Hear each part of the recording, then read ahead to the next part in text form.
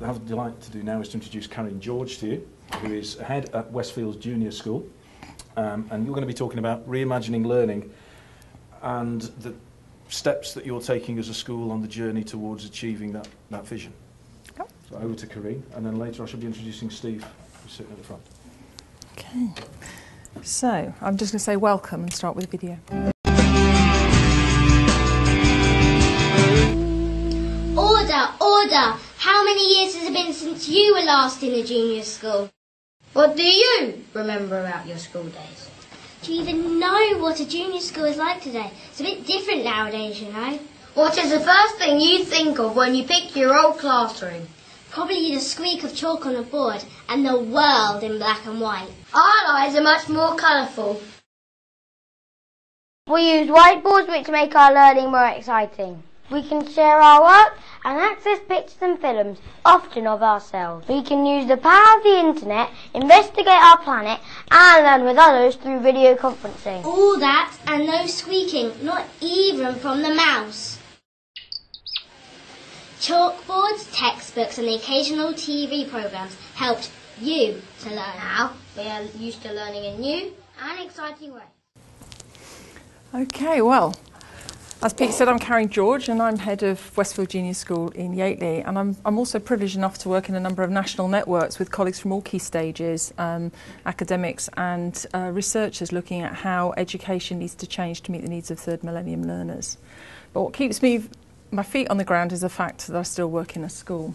Now that little video clip there is part of a larger piece of film that was made by the little girl that you saw that when she was 8. She wrote that in McDonald's, believe it or not, with her mother to showcase some of the work we do at the school, because I asked children if they could tell us in whichever form they wanted to, and she just left this script on my desk, so we made it into a film.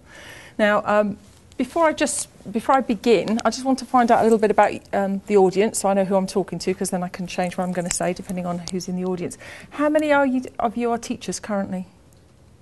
Okay, 2. Lecturers at universities? Okay. Anybody from industry? Anybody from abroad? Let's come today. Okay. Well, you'll have seen in that film is Michael Gove, our current Education Secretary, who's obviously just published a controversial curriculum, which is having a lot of debate at the moment, a new national curriculum, which we're allowed to comment on, national being the operative word because not every school has to do it. But what I want to talk about is how traditional mechanisms of teaching need to change radically. It's not about reshaping what we've currently got, it's about doing something completely different. So, this is my school, Westfields Juniors in North Hampshire.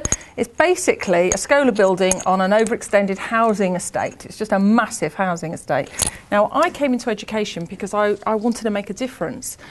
At least that's what I came in for, and I'm guessing most people in my industry have done just that. They come into teaching because they want to make a difference. And yet, despite everything we've done, 18% of young people are leaving education at the minimum age of leaving. That's nearly 1 in 5 children. They're not engaged with learning and they're leaving, saying it's more akin to something that their parents or their grandparents went to, where they were told if you work hard and you pass your exams, you'll get your dream job at the end of it. That's nearly 1 in 5 children. How shocking is that? And younger children saying they don't want to stay, despite all our best efforts. Worrying. Now, the difficulty is that the world is changing. The children are not the same as our parents or grandparents. Technology has reshaped the world. Technology and entrepreneurs have reimagined the world. And so our children aren't the same, the world isn't the same, the jobs they're going to go into are not going to be the same. So should our schools be the same? Now what I want to do now is just bring into your stream of consciousness so that you're really clear about the changes that I'm talking about, the changes that we just assimilate without really bringing into our conscious mind. So let's just talk about dream jobs. Can anybody tell me when they were young what they thought they wanted to be for their dream job? Anybody? I'm going to walk away from this podium. I've been told I'm not allowed to. Go on then, tell us. A writer. You wanted to be a writer, okay? A ballet dancer. Miles? Computer programmer. Laura, you did. You got your dream job. Okay. So for some people, they get their dream jobs, but dream jobs are changing. They're radically changing. So what I want to do is talk to you, first of all, about the shifting changes in the job market and the types of jobs our children are going to have. And then we'll look at the shifting changes in the personal possessions that we have, and then in the young and what they're doing. So let's have a look at dream jobs and what dream jobs our children could be attaining. So the next dream job could be this. Our children could be a space pilot. Why not?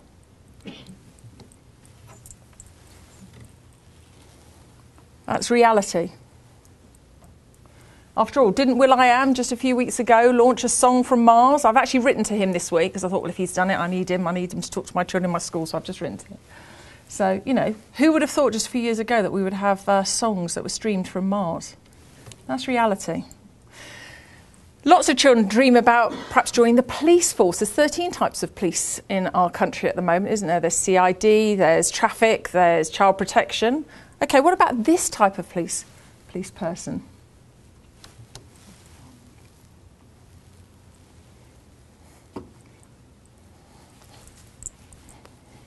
That's going to happen. We're going to have children who go into that job. Or my personal favourite, and I heard Jane, I was in Jane's workshop listening to basically your digital, how you want to portray yourself in the digital world. And this is another job, personal brander. I quite fancy this one.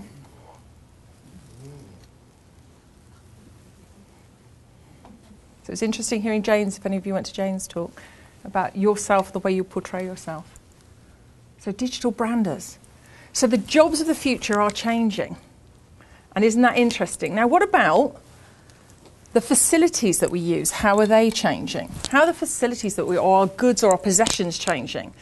They're changing around us, and sometimes we don't realise. So I wanted to talk about something, and I wanted to think of a facility that we all have that you'll all recognise. So I've been walking around with my toilet seat. I won't go too far from the podium, but I've been walking around with my toilet seat. We all have a toilet, don't we, at home?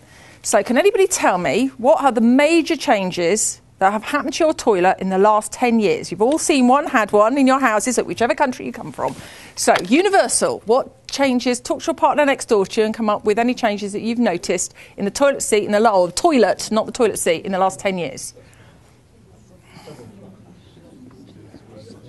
Anybody? It's got smaller. Less water. Anything else? Go on, say it. It doesn't matter. I've had it. You know, this is not a flash in the pan talk. So I've had it all. Go on, go for it. What were you going to say? You wanted to say something? No? No, I would just say mine's broken. That's the... Oh, well, I can tell you your next toilet to buy in a minute because I've been researching. Anybody else? Choice and flush, yep. Closes beautifully, yep. You can have automatic. Anybody else? Okay, I want to show you a toilet that in 2002 in Japan, more of these toilets were sold than people owned personal computers. How about that? And, okay, it's called the washlet. Now, the Toto washlet is the throne of all thrones. It's the one that you really want, okay? There are all sorts of washlets out there on the market, and I went onto Amazon this morning, and you can buy a cheaper version on Amazon, but the real one that you want is the Toto washlet from Japan. Let me explain why. So let's see, you know, because technology and entrepreneurs are reimagining our world. So what we need is, because I'm a teacher, I want you to do some imagining with me. I want you to come with me on this journey, okay? And we are going to use this toilet together. Okay, just bear with me. Okay, so how do I get this up again? I knew I wouldn't be able to escape. Okay. Right, so I want you to imagine that we're in the dead of night, and I want you to imagine that it's cold. So let's have a bit of music here to help us along our way. Okay, so the wind, it's raining. Can it be darkened a little bit because it's night? You darken the room a little bit. You're able to dim the lights a little bit because imagining helps if you can do all these things at the same time. No, you can't dim our lights for us? Okay, you just have to shut your eyes and pretend then. So it's about 3 o'clock in the morning, okay, and you need the toilet. Now, some of you are not going to be with me because you're too young to know what I'm talking about, but for those of you who know what it's like to wake up in the middle of the night and need the toilet, you'll be with me on this one, okay? And you don't want to wake your partner, all right, because it's dark. So You're feeling your way towards your bathroom where your toilet is, and this washlet will light up like the runway for an aircraft. It will light up for you, showing you the way because it's got sensors in the bowl. Now, as you get near to the toilet, because of the sensors that are all the way round, the lid will lift silently. You know all those arguments you've had about, seat up, seat down, lid up, lid down with your husband? Forget it, don't need to. This will do it for you. And because it is intuitive with these sensors around the toilet bowl, it will know intuitively whether you are going to sit or stand. Now, for the purpose of this demonstration, we are going to sit. Okay, I will try not to be too indelicate. So, as you sit on this toilet seat, it will warm to the ambient temperature in the middle of winter in England. How fantastic is that? Because there are sensors, a data bank that will store the data and the warmth of the seat that you would like. So, you're on your toilet seat and it's warm and it's cosy and it's lit its way up for you and you haven't woken your partner. How brilliant. It is also a green product, so you don't need to use toilet paper because it will wash and it will dry you. And as you get up from the toilet seat, the smell of fragrant flowers will follow you. Now, what more can you want than a toilet like that? £1,500, it is a snip. It is a bargain. You can buy cheaper versions on Amazon at £495, but you won't get it all singing and dancing. Now, entrepreneurs don't stop there, do they? They come up with other ideas. So what's happened now is that they've put medical sensors in the toilet. Anybody from the medical profession in here? Because if you are, you'll love this, right? You'll love this. They've put medical sensors in the toilet and an internet cellular telephone. And what that will do is it will analyse your waste products to tell you whether you've got urinary tract infections, onset diabetes, and it will send that information, that analysis, to your doctor's surgery, who can prescribe you the medication you need before you even know you're ill. Now, isn't that brilliant? That's what you call a toilet. And that's on sale now. They haven't actually... you can't buy the second part. They haven't got the internet cellular telephone in England, so you can't do that bit yet. But that's what technology is doing for us. It's reimagining our world. And if I can reimagine it with a toilet, what else can happen? That's fantastic. So far we've got our jobs changing. We've got our facilities that we're using changing. What about the way that we are and the young people in the country are changing? Now, Mary Meeker, I don't know whether you've heard of Mary Meeker, who works for the venture capital firm CB, I think it is, and in a widely shared presentation talked about the changes and trends in technology and the way people are using technology for people that are 25 and under. Anybody here 25 and under? Hooray, okay, well then you can tell me if this is right or not. And she talks about two types of generation, the asset-light generation and the asset-heavy generation. Sadly, I'm on the asset-heavy side, which really upset me. And what that means is that I'm the sort of person in my house that will still own books, I will have CDs, DVDs, I will have objects. I've still got my watch because I can't quite let go of it. Whereas the asset-light generation are using more of the cloud to store their documents. They're streaming information far more than ever before. And their DVDs, they're using Netflix. They can go a long way with a mobile phone and not having any money in their, I'd still have to make sure I've got money in my purse. Whereas they're quite happy to use everything through PayPal and buy their goods and services. So they don't need the clutter of everyday life that I as a person and my generation, the asset-heavy generation, would have. Now, isn't that interesting for, 25-year-olds don't need all that clutter. So, Mary Meeker wanted to walk in the shoes of a 25-year-old. And, let me get rid of that. Sorry, otherwise we're going to be in raid clouds again. And let's get back to my presentation. Slow everything down. So she wanted to walk in the shoes of a 25-year-old. So let's us do the same and see what a 25-year-old and people who are 25 or under tell me if this is right.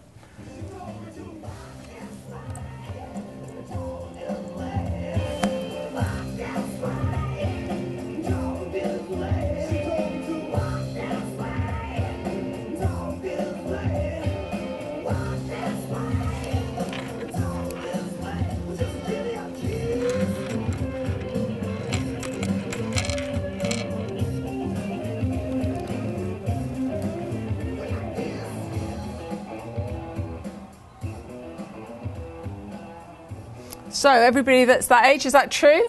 Does that have resonance with you? Okay. So you don't need the clutter of everyday life. Goods and services are coming to you. So Interestingly, while this is happening, however, schools are moving very slowly, 4 times more slowly in some schools, which is worrying. And yet, we've got young children who are using technology in interesting ways. They're coming to our schools with skills unlike anything we've seen before. They're motivated to learn in a way that most educationalists would really envy. They're uploading information to Wikipedia and becoming experts in their own right. Take Jonathan James, for example, who at just 15 years old managed to hack into the Department of Defence in America and steal the source codes for the NASA space station. If he'd been an adult, they'd have put him in prison, but they didn't know what to do with him because he was 15. So they just took away his computer and put him under house arrest while they tried to work out what to do with him. You know, technically savvy young people are using social media to begin their businesses. They're using technology to shape their lives. So my message when I go around talking to schools is, are we leading the way in schools or are we being led? And I keep using that mantra because it's a worry. Ken Robinson in The Element points out that digital technology is in the hands of millions of people, and so is its creative use. So I want to show you a piece of creative use by a group of 9 and 10-year-olds who brought this video to me and said, look, Mrs. George, you know, we were working in school and you were showing us how to do story settings and things like that. Look what we've produced. And they did it in a different way. This was not homework. It was nothing they were asked to do. This is what they brought to me, so I thought I'd show you.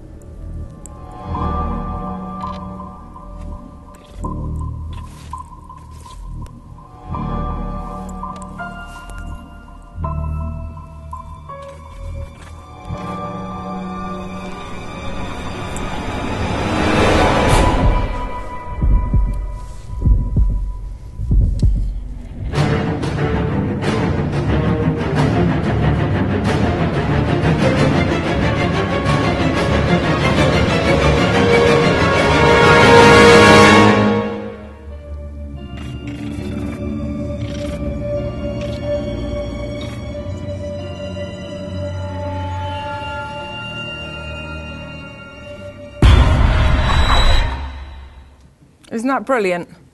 And I encourage children to bring the things home that at home they made. One child came to me, I'm completely off my script now, but I always do that. One child came to me recently and said, Mrs. George, I'm good at blowing up things. I said, are you? He said, yes, I thought we'd go around the school together and blow up everything that you're unhappy about, and he's got a blowing up app.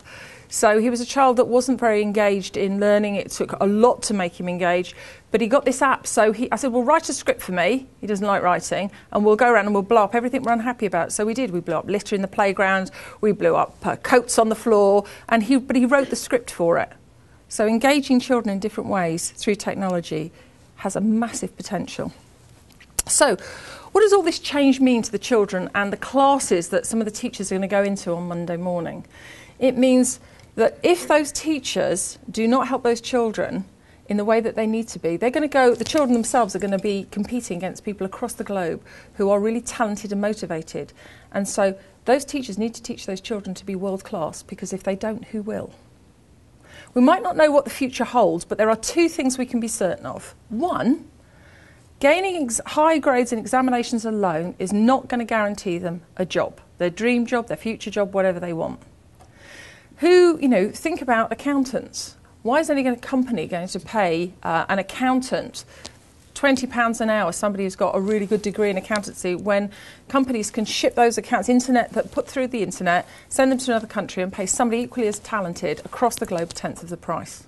Lots of jobs are moving. So we've got to play much more cleverly with our students and explain to them how this world is going to work. Also, our students and our children are going to be facing some of the biggest problems the world has ever seen. Climate change, and I think there's a talk at Plymouth University on climate change at the moment. There's climate change. They're going to be looking at famine, wars, destruction of life beneath the ocean wave. So if they only leave school thinking our thoughts, then nothing much is going to change. Okay. Third millennium learners need to be digitally literate. Anyone can publish anything, so we've got to teach our students and our children how to examine the information they find. We need to teach them to connect with each other through the internet, locally, globally and nationally, because a collective sharing of our understanding can help to solve some of these world's biggest problems. It will also help our children to understand what it's like to work with people who come from a very different geographical, historical, cultural perspective, and to value those opinions of people around the globe. And that's really, really key. Now, I know that Michael Barber, in his one of his papers, Michael Barber et al. Talks about, in Oceans of Innovation, talks about the fact that the young have the greatest investment to make in peacekeeping for the 21st century. After all, lots of us in this room will be gone. Isn't that a sobering thought? So, what do our children need for the future? Well, interestingly, it's not a list of subjects. Apart from literacy, you probably couldn't count anything of those, count any of those as subjects. The most striking thing of this is that they're, their values, skills, habits of mind. The whole point of learning statistics, for example, is not to pass an exam, but it's to intelligently manage the risk in your life. We need to motivate and engage our learners so that with activities that are real and relevant. And technology can do this in a way that is otherwise difficult to achieve. However, one of the problems that we have in education is our assessment system. And the Nesta report of 2012 made a very valid quote and pointed that out. I'll just give you a minute to read that.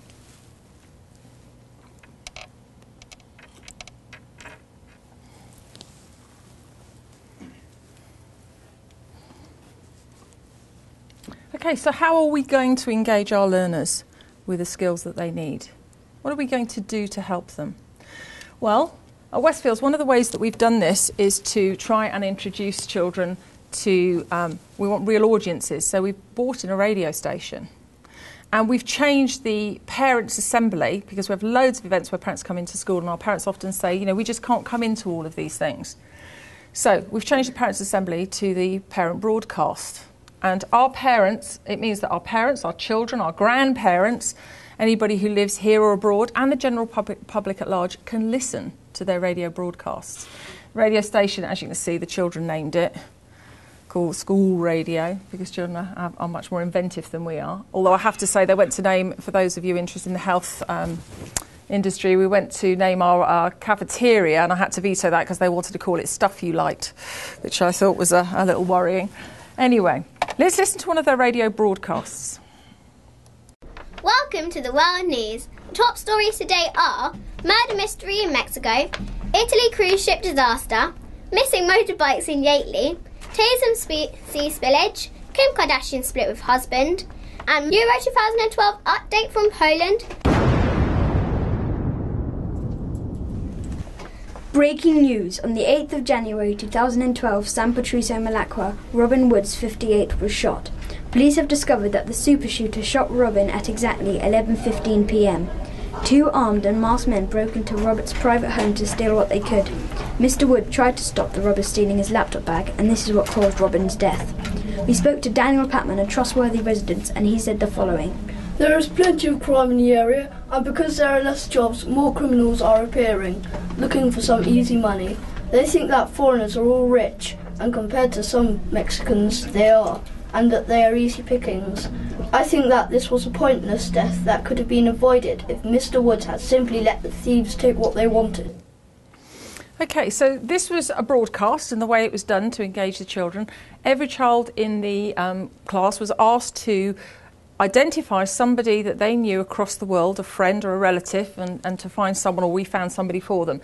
And then those people in January on one particular day were asked to send in from across the world, we pinpointed on a map where all these stories came from, were asked to send in a real story that was happening in their neighbourhood. So this was a real story. The children then had to write a journalistic report based on that story. They were so engaged because they had individuals who were telling them stories that were real. Nobody held back, I have to say. You've got murder in Mexico and all the rest of it. They didn't look at the age of the children. They gave them the real stories. Then we asked the children to say, OK, you've done that into a journalistic report. So how would you do that for a radio show? What would the script look like? How would you write that? What are the nuances of tone and silence in radio reports. How are you going to do that? Real skills for life. Children are intrinsically motivated to learn when the activities are real. And real audiences for learning give children that buzz that they need to want to work and try and develop their resilience, because they've got real people listening to them. So we're lucky at Westfields in that we have lots and lots of visitors, and we encourage visitors. We want to be a school for the community, so there is always somebody walking in and out of school doing something, working with our children. And we ask our children to, anybody that comes in gets interviewed. If you come into school, you will be interviewed by somebody in the radio station. So imagine asking children between the ages of 7 and 11 to interview an amputee, or to interview a young woman whose husband has just died in Afghanistan who wants the school to help them raise money for Help the Heroes. You can listen to those broadcasts on our website, because our children, all of our children, do just that. Now you might think, well, how old are they? Is that realistic? But these are real skills for life that we want our children to have. And we believe it's really important. I'm always sad as a head teacher that people put a ceiling on my children's talents and abilities, and that there are programmes written for certain age groups. So when I was asked would my children like to take part in the Apps for Good programme, traditionally this programme is designed for 11 to 18-year-olds, I jumped at the chance. I really wanted my children to be able to do this. Why? Well, there were 3 key reasons. It allows children to work in teams to agree the issues they want to solve and to tackle them. So it's got, teamwork, it's got all those skills for life that I was talking to you about that I believe are important. They get to work with real experts, designers, developers and entrepreneurs. And more importantly, they're using technology for a real purpose. The best app goes towards an award ceremony, and then the best of all those apps actually has their app fully developed and designed. So I think let's have a look at talk about some of the apps that my children are in the process of designing, or are designing. The first one that I think is wonderful, there's lots, so I've just picked 3 to tell you about. The first one that I came across was a group of children, and it was an interesting bunch of children. It was children who had found learning difficult, and theirs was one of the sharpest designs, had got some really detail elements in it. They designed an app that is the Allergic Alert app. I have to say that again, Allergic Alert app. It's taken me a lot to practice that. I said to them when I said, could I talk about your app? You could have chosen an easier title for me to talk about. And basically what this app involves is that when you go abroad on holiday and you come across food, because food's very important in our school, we talk a lot about food, we eat a lot of food in our school as well, you want to know if it's got anything in it that that you are allergic to, like nuts, for example. So this app that they've designed has a barcode scanner that will scan the ingredients and tell their parents through a traffic light system whether it will affect them or not, and whether they can eat that product or not. Out of the mouths of babes. I thought that was absolutely fantastic. Another group of children have designed a skate park app. So you can find where the nearest skate park is, but you can play a game. And you can the game will be the exact replica of the park that you're going to. And by playing the game, you get to know all the nooks and crannies because I'm guessing it's important when you're skating, of this park before you even get there. That you can practice playing on it when your parents driving you to this park for you to play. How brilliant is that? However, my favourite one is the Snoring Dog app, which I just thought was brilliant. How many of you have got dogs that snore? Anybody? Oh, good. I'm so pleased. I have too. Okay, so I said to the children, what do you mean a snoring dog app? So what they explained to me is that this app is, a lot of the children appear to have dogs that snore and keep them awake. So I'm presuming that these dogs are sleeping somewhere near the vicinity of their bedrooms. And so the 5 children that were doing this, they said, so what we've designed is an app where when the dog snores and it reaches a certain decibel, it will emit a sound that we won't be able to hear, only the dog can hear, that'll wake it up. And I said, what happens after you've woken it up? Well, then we'll play music to it so it goes back to sleep again, but it won't wake us. I said, oh, what's the music? Now, they hadn't decided, but I'm guessing it'll be something like this. Who let the dogs out? Who let the dogs out? Okay. And the children thought that was great, so whether that works or not, I think it probably needs more soothing dog music, but that's what they're working on at the moment, the Snoring Dog app. Now, coding, we've heard a lot about coding today, and if you were in Steve's session, you've been knitting, and I know there's some people that have proudly been showing their knitting off. Somebody on my table when I was in Jane Street had a fantastic piece that she'd knitted, and I know that people have... I'm afraid I wasn't so good there, Steve. I'm still struggling, and obviously coding's one of those things I'll be struggling with for a bit. But coding's another way of in which we help our children to understand the network world in which they're growing up in. And I think it's really important because it involves a new way of thinking about problem solving. And it helps our children understand the difference between the artificial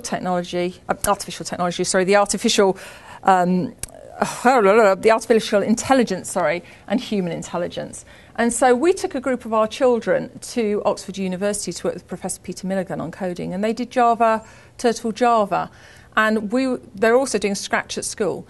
And we are absolutely enthralled by the way the children have just taken to it and the games that they're trying to develop at the moment.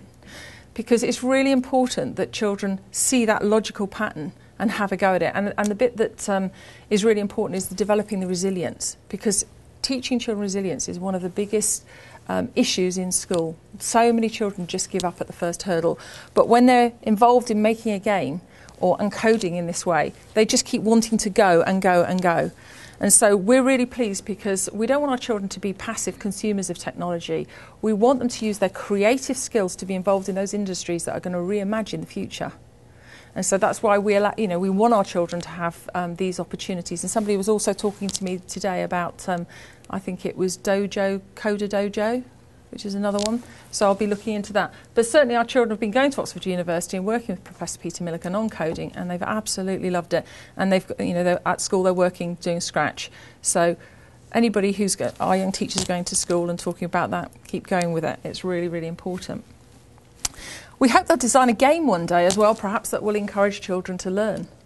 Now, gaming is really key because through generations we've all played games. And gaming using technology has really taken on, and it's something in our schools that's really important. Again, it's a motivating factor like no other. So we use a lot of games in school, and one of the things that we've been using recently is trying to teach our children to be historical detectives.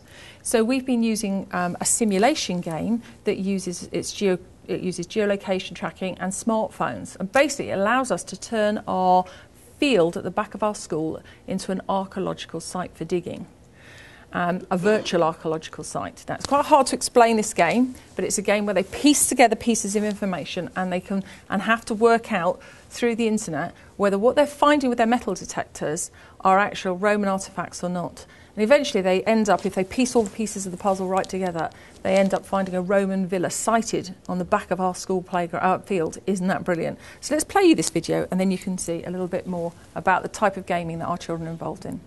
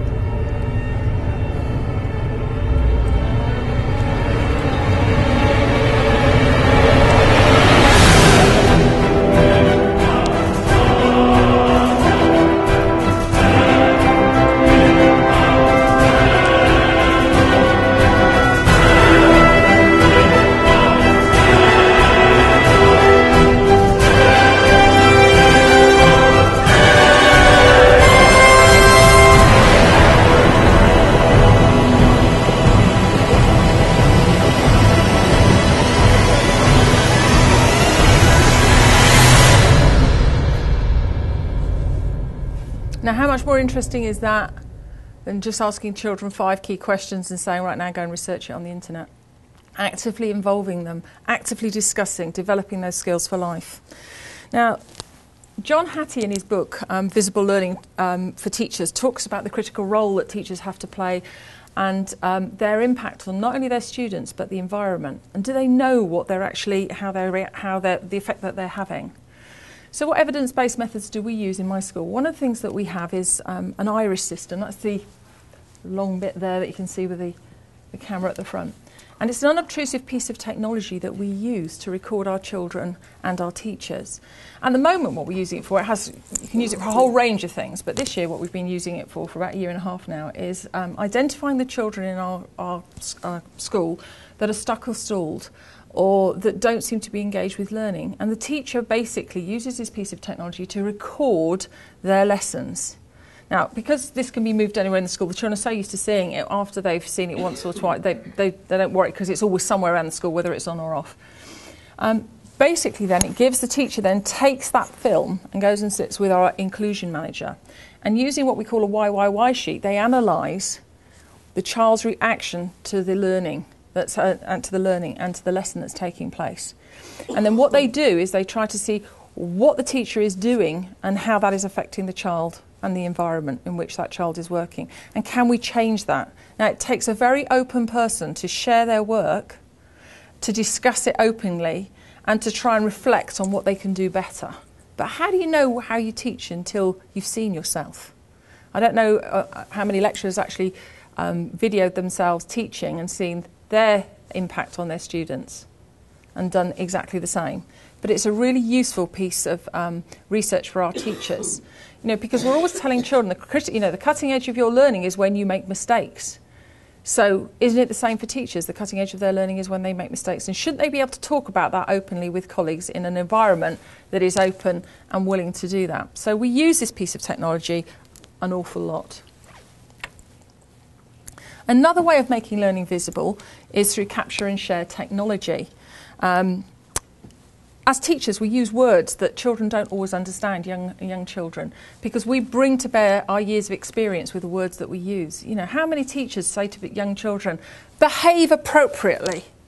What does that mean? What does the word behave, what does the word appropriately mean?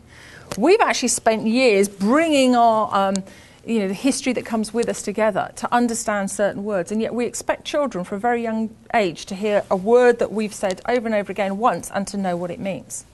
And we're often upset when they don't behave appropriately, according to our words. So therefore, through the use of screencasts, our children are documenting their learning by recording their explanations.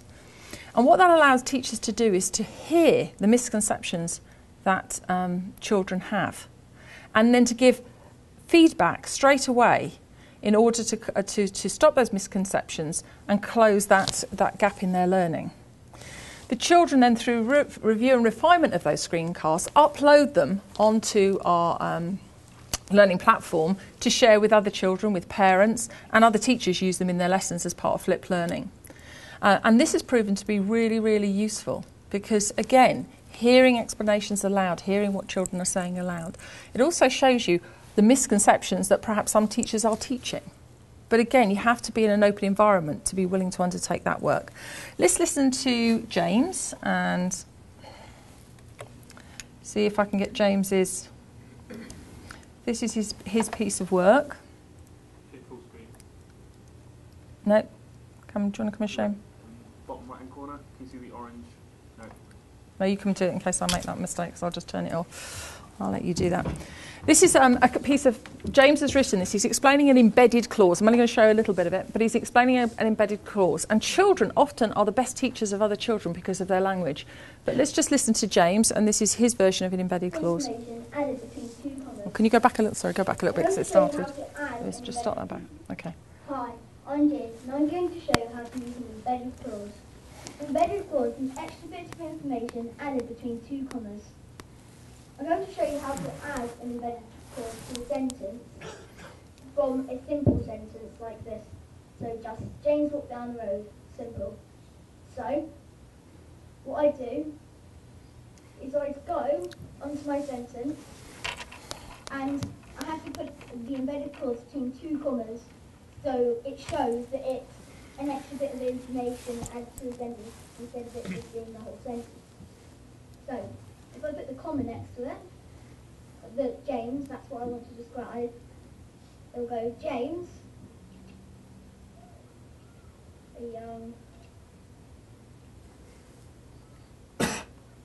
and then there you'd put something you wanted to describe James as. So in my case, a young boy walked down the road.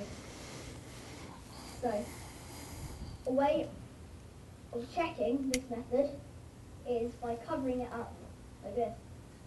If you cover the embedded clause up in the sentence, it should still make sense. So just James walked down the road. So you know that then embedded clause has made sense. Now, another way I think of it is as a boat. Now I know it sounds strange, but let me explain. Imagine the boat was the tone of your voice. So, if it was just James walked down the road, like that, the tone of your voice wouldn't change because it would just be James walked down the road.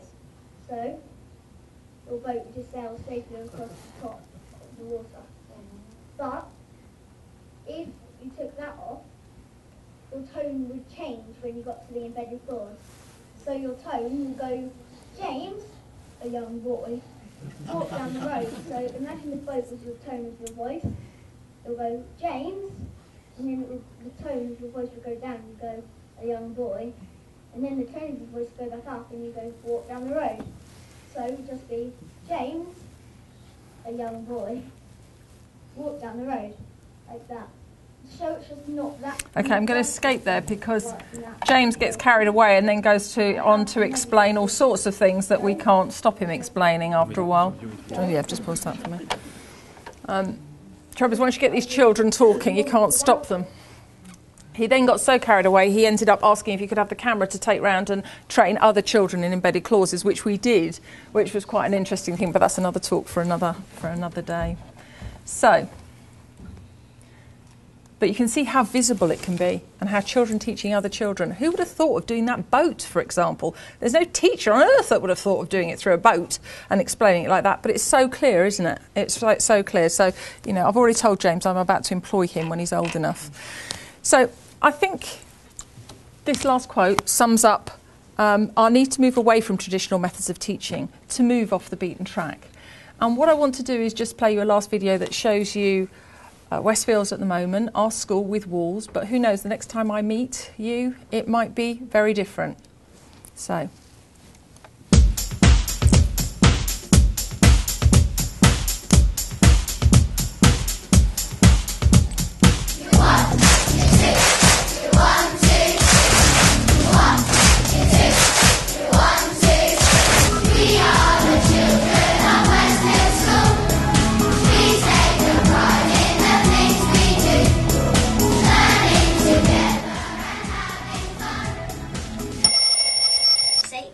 Now let's start the music.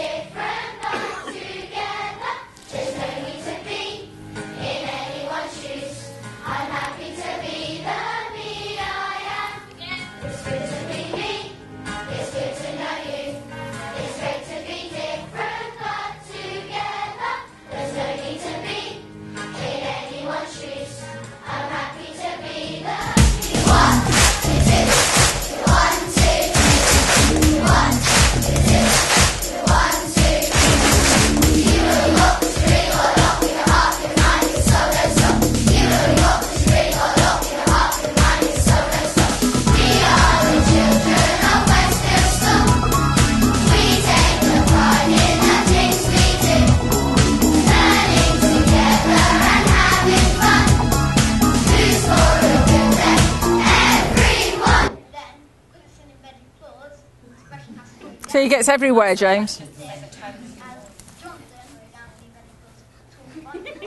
This is him telling the teacher how to do it. I like the way you move the mouse. I can follow it. Jonathan. He's playing at the park. Yeah. Any help? Yeah, I love her. Brilliant.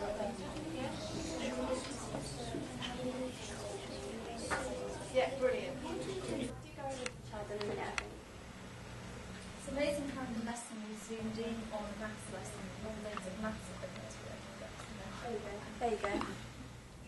Draw the new position if the given object is translated 4 squares towards the right. Okay. Is that right? Yeah.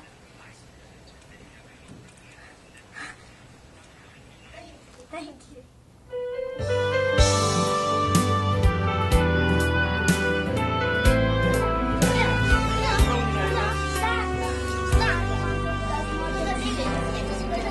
There are people in our lives, some are friends and some are strangers, who we see through different eyes, and we come from many places. We are the children of Westminster.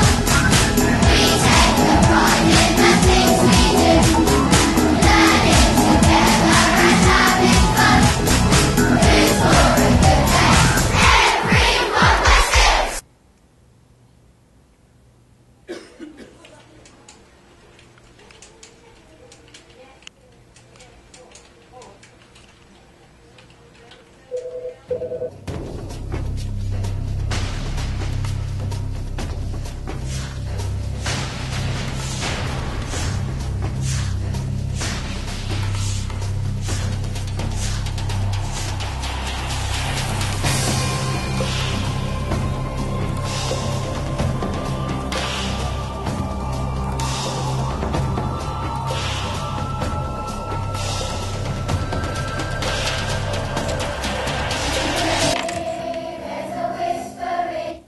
Okay, thank you.